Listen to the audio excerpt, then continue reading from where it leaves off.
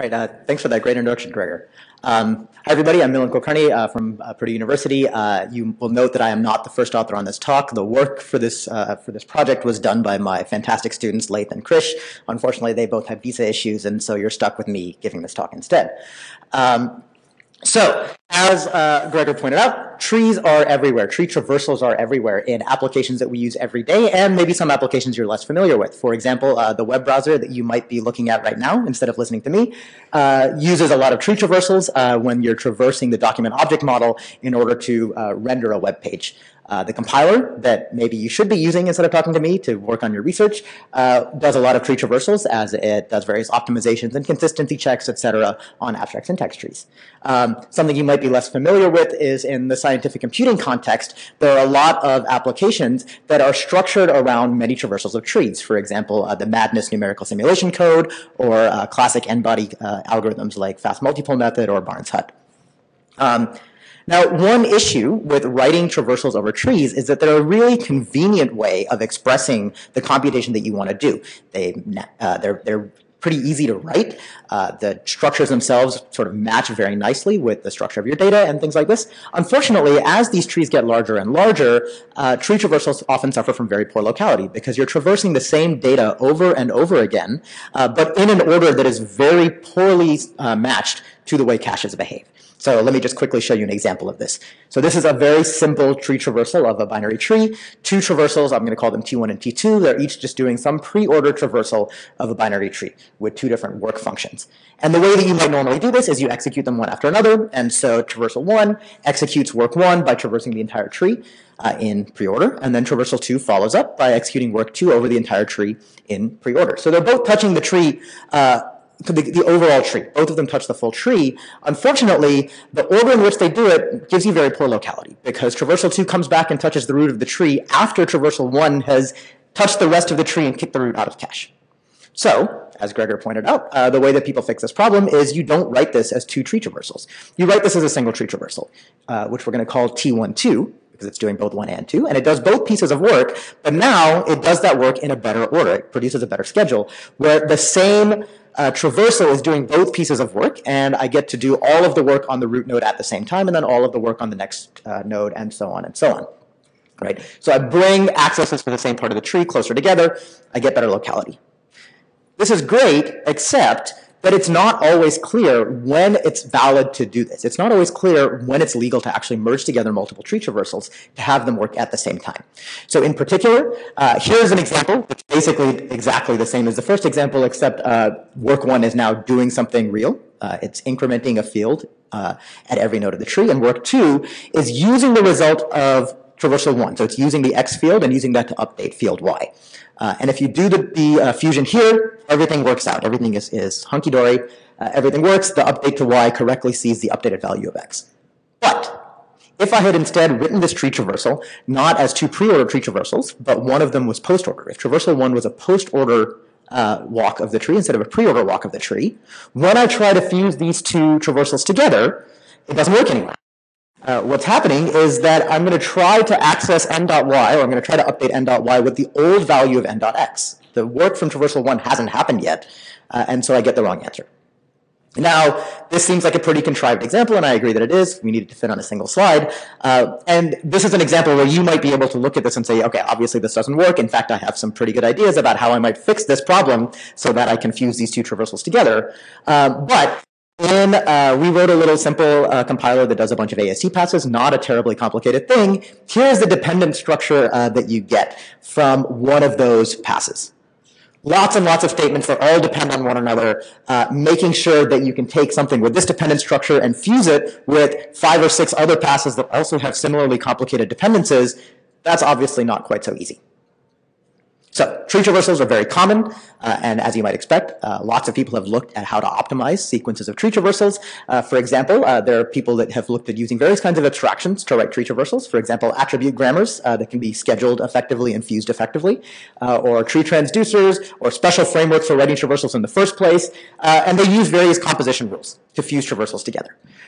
More recently, some people have actually looked at doing compiler analysis, analyzing the behavior of imperative tree traversals, which is what we look at in this work, and figuring out what the dependencies are and how you might be able to fuse things together.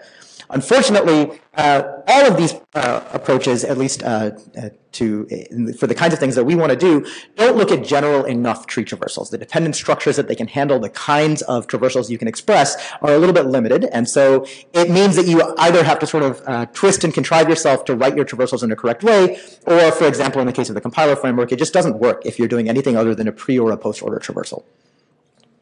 So what we do is we've come up with a new dependence analysis and fusion strategy that lets you take general imperative tree traversals and fuse them together automatically. And this is enabled by two key novelties. One is an integrated code motion pass that basically figures out what order you need to schedule your statements to preserve dependencies.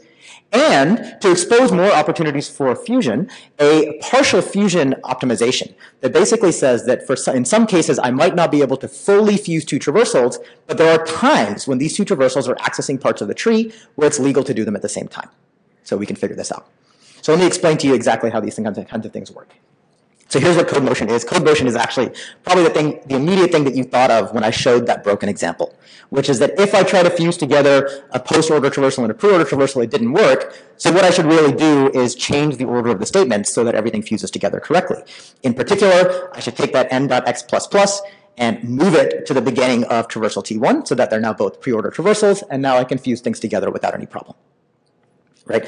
And so code motion automatically discovers this schedule and figures out how you can then do fusion. Partial fusion is a little bit trickier, so let me take a second to explain it. Here's a slightly more complicated example. So what we're doing is, again, two traversals of the tree. Traversal T1 updates n.x based on its right child's n.x field. Traversal T2 updates n.y based on n.x and its right child's n.y field. So this is what it means in terms of dependencies. In traversal 1, I have to traverse through the right part of the tree before I can update n.x safely. In traversal 2, and then I have to, of course, update n.x before I can use it in traversal 2. And then traversal 2 has to perform this update to n.y before it can traverse the right field, which would blow away the correct value of y. So these are the dependencies that we need to preserve. If we try to do fusion, we might get something that looks like this. I'm doing a single traversal, and I've just sort of put together all of the statements. And some things work great. n.y correctly happens before I traverse the right field of the tree. The update to n.x correctly happens after I visit the right part of the tree, so those dependencies are preserved. But I'm now updating n.y before I get a chance to update n.x, and the code is broken. And in particular, there is no order of these statements that will preserve all of the dependencies in this program. I can't actually fuse these two traversals together. But all hope is not lost. Here's what I can do instead. The dependencies only are really happening because of traversals on the right part of the tree, on the right children of the tree. So what I can do is create a slightly different version of the fused traversal, where when I'm traversing the right part of the tree, when I'm traversing n.right and n.left, I don't execute the fused code. I execute the original unfused code. But I still execute the fused code when I'm traversing the left part of the tree. And now all of my dependencies are preserved. Partial fusion actually lets me take advantage of fusion in the situations where it's going to be allowed. Just to give you a visual sense of how this looks, here's what's going to happen. While I'm doing the combined traversal, I will step through both traversals through the left children of the tree, and then on the right side of the tree, the traversals will happen one after another. Right? So I get the benefits of fusion when I can. I preserve the separate traversals when I have to in order to preserve the dependencies. Okay, so this is all well and good, but figuring this out in the presence of very complicated things is obviously a challenging task. So to address this problem, we came up with an approach we call TreeFuser, which does a couple of things. First, it builds a dependence graph that captures the dependent structures of the traversals. Then it identifies fusion opportunities, in particular partial fusion opportunities, and continues identifying more and more fusion opportunities until eventually there's nothing left to be done. You've fused as much as you can, and then we synthesize code.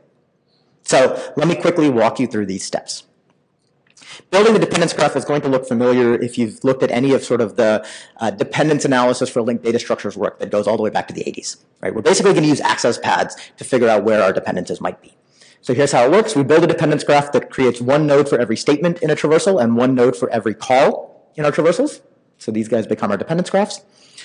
Then we analyze individual statements in each traversal. For each statement, we collect an access path, which basically tells us, rooted at a particular node in the tree, what fields are we reading and writing.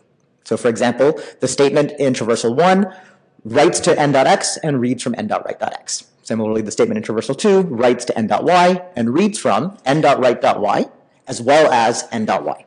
And then we can just intersect these access paths together to figure out when two statements might have a dependence. So there's a dependence, as we know, from the update of n.x to the update of n.y. Now, if we want to build up access paths for calls, all we're going to do is essentially summarize everything this call can do. We're going to basically do a transitive closure of all the possible things this call can do and use that to define our access paths for calls. So here's what that looks like. If you imagine executing T1 at n.left, all that's happening is that now our access is not rooted at n, it's rooted at n.left. What we're accessing is n.left.x and n.left.right.x. That's what happens when I invoke T1 on n.left.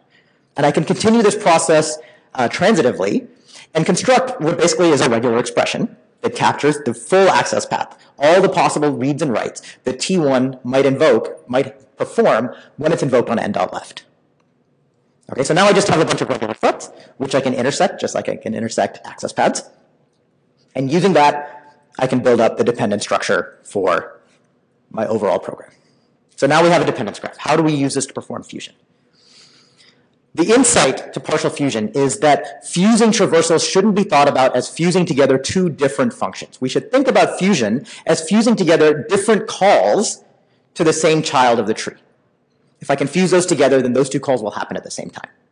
So what we're going to do here is treat fusion as merging together call sites. So for example, if I merge the two calls to C1, so these are the two calls to the left child from traversals T1 and T2, I get a new dependence graph that looks like this.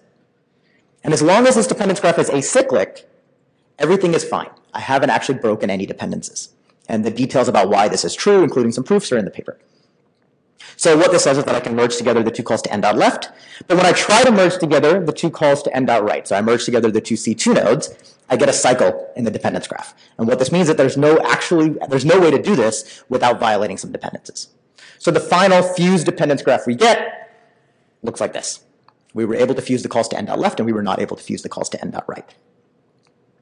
From here, our job is to synthesize some code that will actually implement this fused traversal. Now, I'm not going to show you all of the details of this because it's relatively complicated. The details are in the paper. But I do want to show you one thing.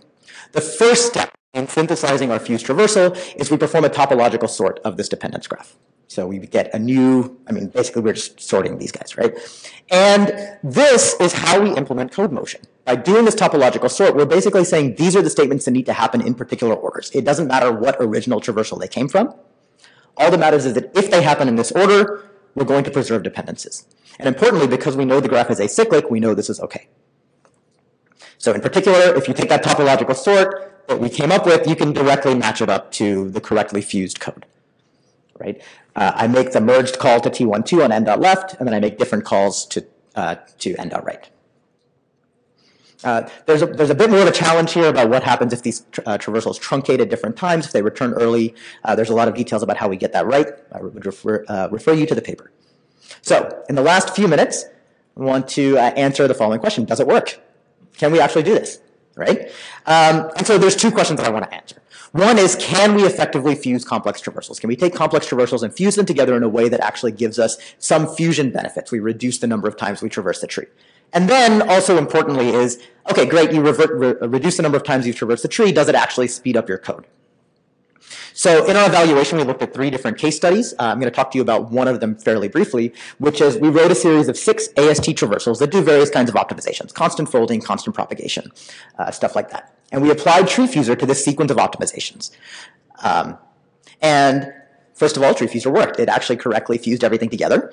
And what we can see is the following. 1, partial fusion was necessary. None of those traversals could actually be fused together completely. They all required at least some calls, some parts of their traversals to be separate from everybody else. 2, once you do the fusion, you can measure sort of the number of dynamic calls, the number of times that you visit different nodes of the tree, and we reduce this to 43% of the unfused baseline. So a more than 50% reduction in the number of visits you make to the tree. And if you turn off code motion, so if you don't let statements get reordered, then that number is only 30%. So it definitely helps to do both partial fusion and code motion. So to evaluate, we took those AST traversals, the unfused and fused versions, and ran them on different ASTs. This was a machine with a pretty big cache, so we had to run on pretty big ASTs before we sort of saw the differences. But the takeaways are as follows. We get about 80% fewer L3 cache misses by performing fusion. We get anywhere between 50 and 70% fewer L2 cache misses.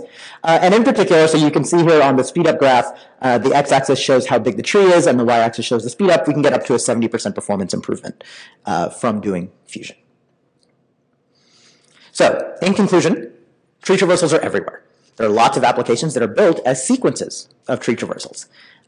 People know that in order to get good performance out of these applications, you have to do fusion. You have to reduce the number of times you do tree traversals, and people typically do this by hand. But it's very complicated, especially as those traversals get more and more complex. It's not always safe to do this. So we implemented TreeFuser, an automatic framework that uses integrated code motion as well as this notion of partial fusion to exploit lots of fusion opportunities and give us significant performance benefits. And if you're interested, you can download our framework from the link there. The link's also in the paper. Thank you.